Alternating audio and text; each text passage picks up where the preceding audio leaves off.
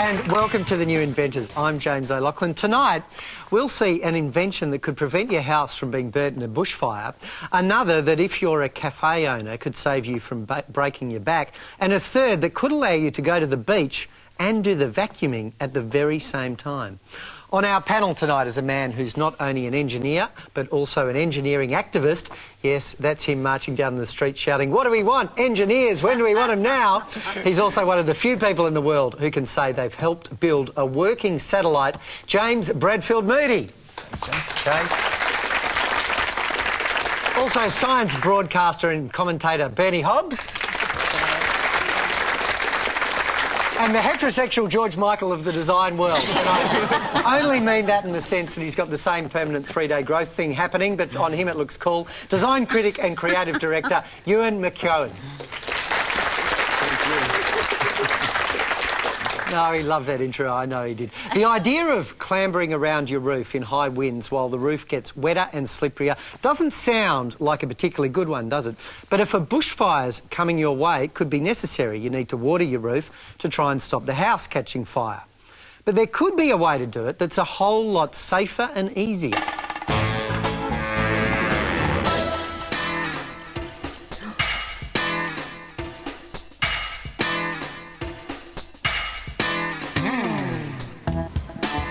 I'm Gordon McKeown, and if you're worried about bushfires, my sprinkler invention is the answer. My device is really easy to install, probably take about 5 minutes to run the hose up, sit them on the roof tiles and click the hoses. And then all you do is just turn the tap on. That's that simple. A lot of homes are destroyed by bushfire by burning embers which land on roofs and get into the gutters. It's not safe to get on your roof and hose it down when it's wet. When bushfire season's over, you can use it as a conventional sprinkler. This device won't save every home, but it gives you that peace of mind knowing you've done something. You've turned the sprinklers on and you're wetting your roof. Please welcome Gordon McKeown. So, Gordon, have a seat.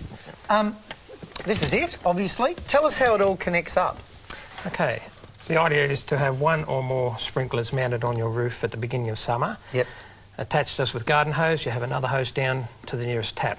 In the event of a fire, simply connect the hose, turn it on, and you're wetting your roof all over. That then gives you time to be able to go out and do other things like get clothes, photos, whatever. If you have to evacuate, you can leave it on. If you're not home, your neighbours can come across, connect it up. And all they have to do is go click, turn on the tap. That's it, simple as that. Yeah, OK. James, what do you think? Look, Gordon, you know, watering roofs is a really good, well-known defence against bushfires. And you might need maybe 3 or 4 of them on a house?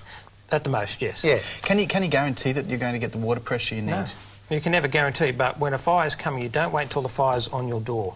When you've got smoke coming over your house, that's when you turn your sprinklers on and saturate everything before the fire front arrives. Bernie?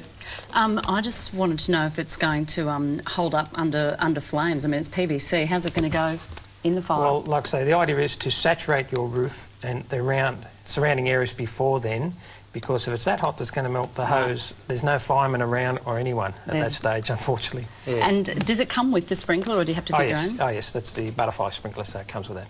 OK. Ewan? I like it. It's a great idea. A few questions. PVC. Why have you chosen PVC? Because I know that's a plastic that is trying to be phased out. Because if I made out of brass, you're still going to connect it with garden hose. Could you make it out of a recycled plastic? Yes, we can do that. So at this stage, we haven't gone that far, but yes, we can make it out of recycle. But the idea is cost effective. And with the source of the water, have you had any thoughts of like adding this into a package for fire prevention, like a tank with a pump or anything like that? No, we haven't gone that far, but yes, you can. People that are on tank water, The water hits the roof, back in the gutters, back in the tank, and they can just keep recycling it. Building on that idea, I mean, have you talked to insurance companies? Could they reduce premiums if you have one of these? Yeah, unfortunately we haven't gone that far yet, but yeah. And can I just ask one last thing? If it's already common to just put your sprinkler on the roof, what does your invention add to that? What benefit is it giving? To put a standard sprinkler on the roof, it's fixed and it'll just rock and fall off. So you've then got to mount it to something heavy to hold it there. This will fit in any position on the sides, and you can adjust the sprinkler. Because the apex of a roof is where you're going to get the most wind.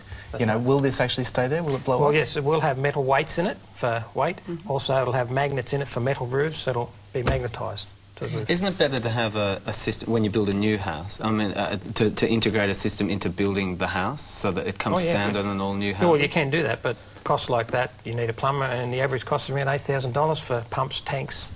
But you're still at the initial stage, but sometime down the track you might form some connections with building companies, so when you're building a house, offer you this as a part of it as you build it. Yeah, and if you're building a house in a bushfire, a region that is potentially might be affected by bushfires, you say, well, yeah, I'll pay an extra $100 and get one of them in. And have you protected your idea? Is it patented? Yes, we have, yeah. Can you just swing it up there, or have you actually got to be able to climb up? Well, if you're in a hurry, the bushfire... It depends if your name's the Lone Ranger. Summing up, James. Look, I'm actually quite surprised that no one's thought of it before. Which is a backhanded way of saying you're brilliant. Yes, yes. Thank you. Yeah, I like the idea. I think there's definitely an application for it, and it's good design. Betty? I think it's beautiful, it's simple, it solves a problem, and if you do need to make any changes, it's still early enough in the process, and it's going to be nice and cheap for people, so it's great. Ewan?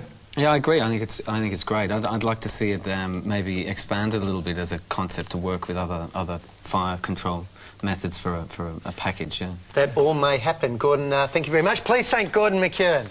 Well done, mate.